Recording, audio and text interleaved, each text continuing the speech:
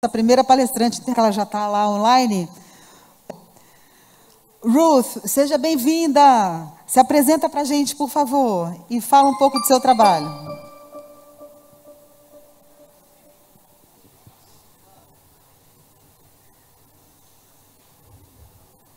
Hello, everyone. I'm Ruth Abbe from Zero Waste USA, and I'm delighted to be here with you to talk about our programs and really enjoy being with everyone here at the International Conference. It's our most favorite thing to do, to be with each other. This picture is actually from 2013 in Berkeley, and we just can't wait till we can all be together once again. Let's go to the next slide. A gente também. So Zero Waste USA is part of the Zero Waste International Alliance and Justice Principles. We have worked together as an international community to develop the zero waste hierarchy of highest and best use. And as you can see, the most important part of zero waste is to rethink and redesign before we reduce, reuse, and recycle. So much of our time is spent talking about recycling and composting, which is very important, but in zero waste, we have to go up the hierarchy to rethink, reduce, and reuse. Next slide. The Zero Waste USA was formed back in 1996 as the Grassroots Recycling Network. And that's very important, because grassroots is where we are, with the community, with the stakeholders, with the people. And zero waste is all about involving the community. At that time, we campaigned for zero waste, promoted jobs from discards, and we worked to end corporate welfare for wasting, meaning no longer subsidizing the corporations for producing the trash that we then have to recycle and compost. So it was all about corporate responsibility, green jobs, and zero waste.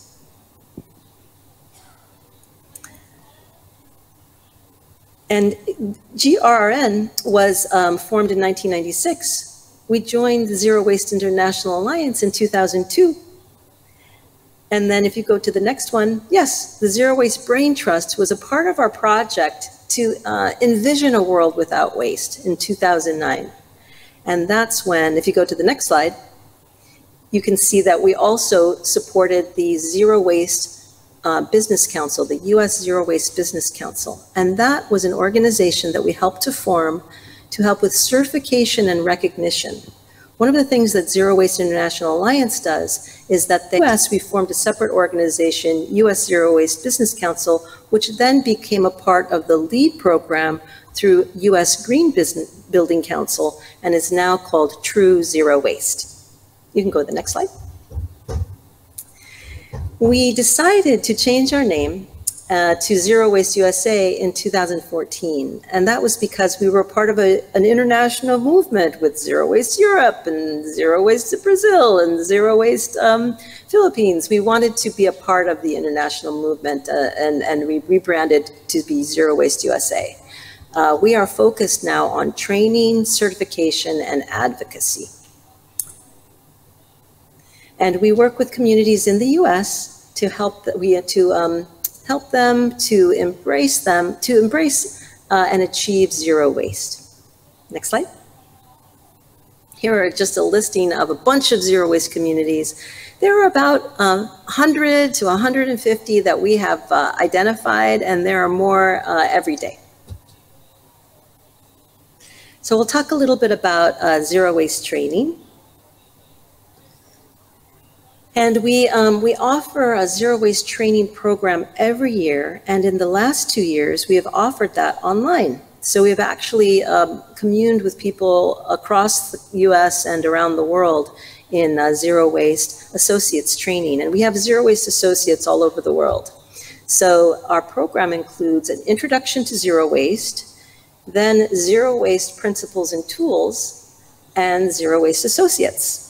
We will be offering these programs online this year, and you can sign up through our website, zerowasteusa.org, training upcoming.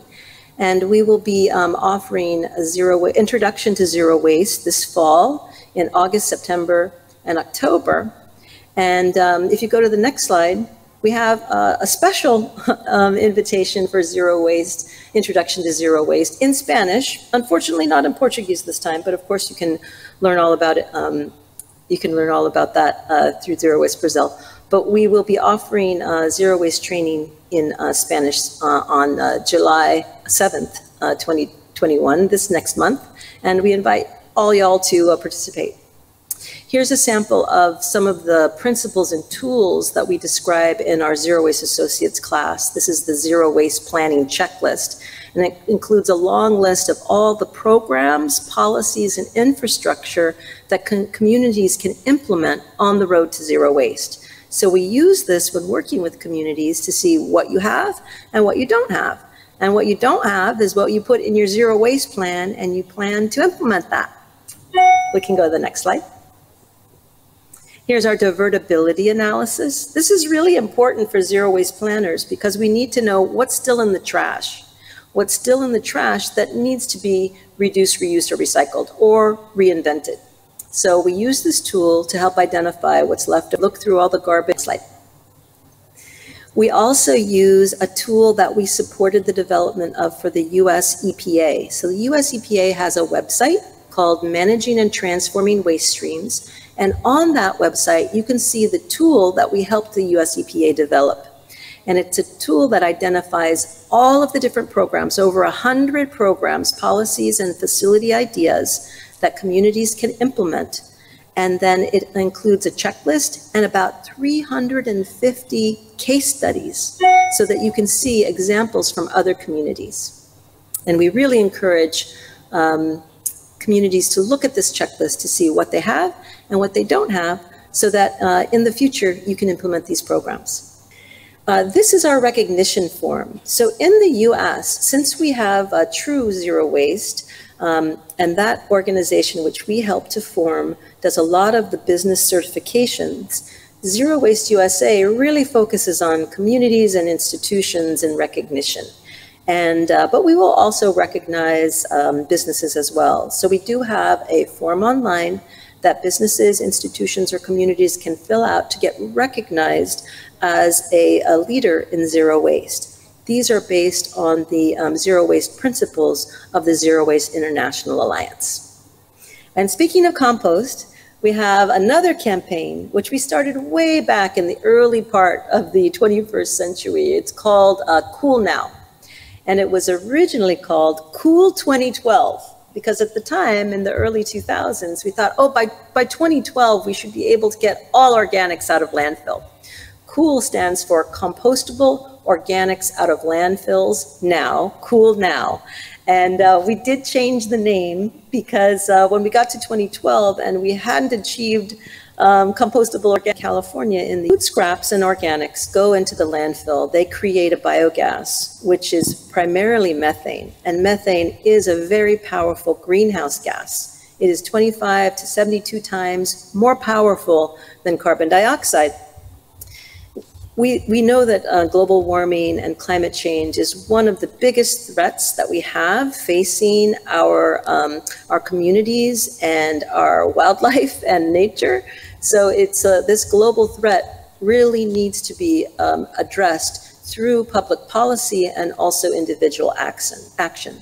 So the Cool Now program attempts to help educate people about the importance of reducing organics, food scraps, and other materials that are compostable to landfill in order to reduce global emissions of methane. And here's my last slide. I just wanted to welcome you all to the international community of the Zero Waste International Alliance and to celebrate the work that we are all doing together to help communities, businesses, individuals, and institutions on the road to zero waste. I want to recognize our partners in zero and advocacy. And thank you so much for inviting me to speak and to be a part of your conference this week. Thank you so much. Muito obrigada, Ruth. Nós aqui te agradecemos. Moderador, você gostaria de comentar alguma coisa? Sim, por favor. Primeiro, sobre a apresentação do nosso vereador, né? Mostrar como é importante o legislativo ter uma postura propositiva e como isso realmente muda a realidade de uma cidade, né? Todo o trabalho que ele vem fazendo, especialmente em relação à valorização da compostagem, se a gente retirar só a parte do resíduo orgânico do lixo, é aproximadamente 50% dos resíduos que a gente está enviando para o aterro, né? Então, o resto é muito mais fácil depois fazer um trabalho para destinar corretamente. Então, parabéns por todo esse trabalho que você vem fazendo. Parece até um prefeito falando, né? Quando ele, com todas essas ações que ele está desenvolvendo lá em Florianópolis e também em relação a Ruth Abbe, um trabalho fantástico internacional do Zero Waste International Alliance, que ela participa, também com uma indo para o aterro, muito interessante. É isso mesmo.